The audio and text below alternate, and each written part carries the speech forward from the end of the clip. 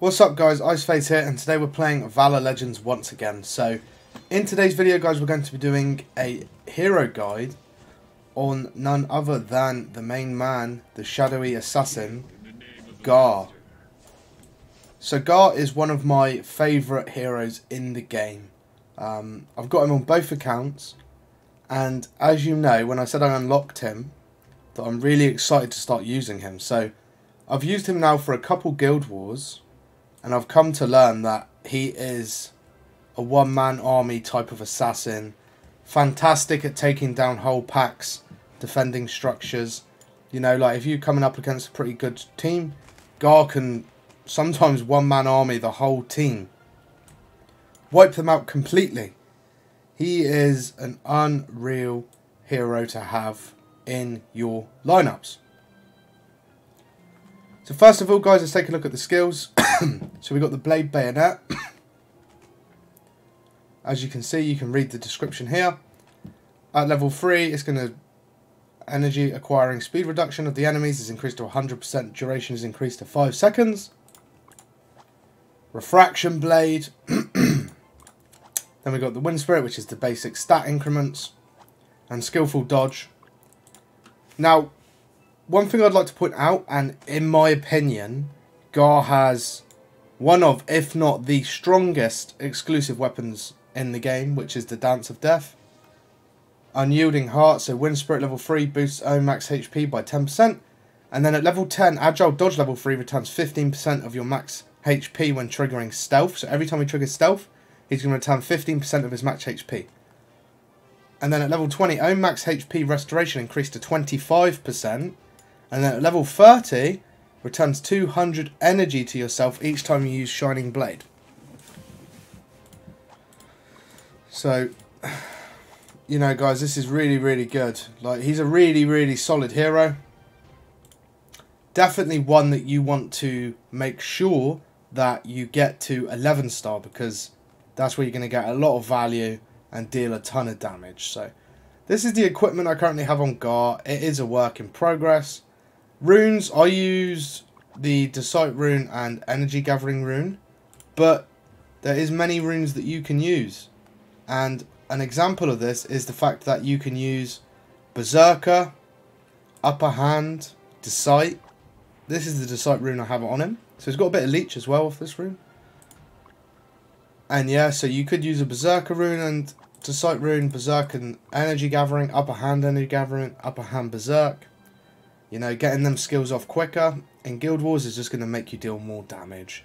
One thing I will say about GARR is placement is always key with him. So, if you do want to trial it out, there's a few events in which you can do so actually. The Contest of the Brave, for example, is one in which you can actually have a little play around with him. You can just, you know, just play around like this, for example. And just, this will show you what he's like in game actually as well. But you can learn some different positions of how he works on the board by doing events like this. As you can see, he's untargetable by the enemies there. You're going to see his skill go off. Super, super strong. I know I out-leveled them, but you can sort of start to work with and see how he jumps about, how the other enemies avoid him. So, for example, if I have two heroes, let's grab another hero real quick. We'll get Lucia, we'll put her there. Actually, we'll put her...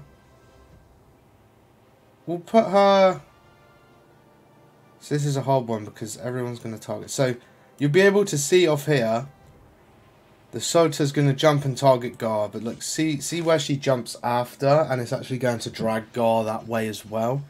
So this is sort of, you know, learning. So what, she goes invisible, then she jumps over here, then GARR actually jumps over into the middle of the pact and dies. But whereas you've seen before that he can actually one-man a team, in that situation there, he can't.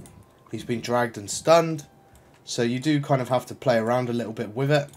But for example, if I grab a healer and I stick it on GARR,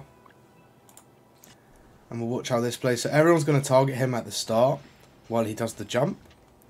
As you can see, they're all then they jump away because he's gone invulnerable. But he's staying on the Edward. And you see, just the little placement makes a huge difference, like a huge difference. And that's something that you got to sort of play around with GARR. Learning how he jumps around, learning how he works, is very, very key to actually mastering this hero. I'm nowhere near a master of this hero. Nowhere near. I've just scratched the surface of playing around with him and seeing how good he actually is. If I show you the lineups that I do. So this is how I'm placing him at the minute. So anything on this side is going to target him at the start.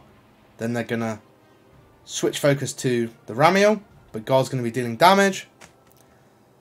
But-oh, and they die. 9 times out of 10, unless I'm fighting MTs or Sub-Zigger, then they do die. But advanced arena, we need to do our advanced arena attacks. I've got GARR at the back here in this formation. These are the formations I have. But yeah, a very, very, very strong hero.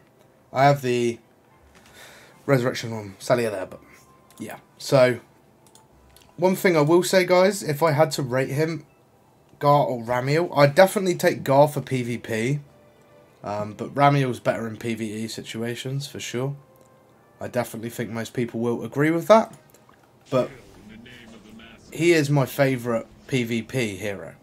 Like, by a country mile. I mean, I love Salia. You guys all know I love Salia. But GARR, he does bring something a little bit special and different to the battlefield, which is actually really unique. So, you can never go amiss with having a GARR. I definitely recommend him after Salia, because he is that strong. Like, as you can see, I'm doing Severe now, but on my other account, you've seen as well, guys, I went Salia, GARR, I went Ramiel Olivia, but here I went Ramiel Felix. I definitely think Ramiel Felix helps you progress quicker than the Olivia does, but that's it. So that's it for today's video, guys. A nice guide on GARR. Hope you have enjoyed. Do smash a like if you have. Subscribe to the channel. And that being said, I'll see you on the next one. Peace out, guys.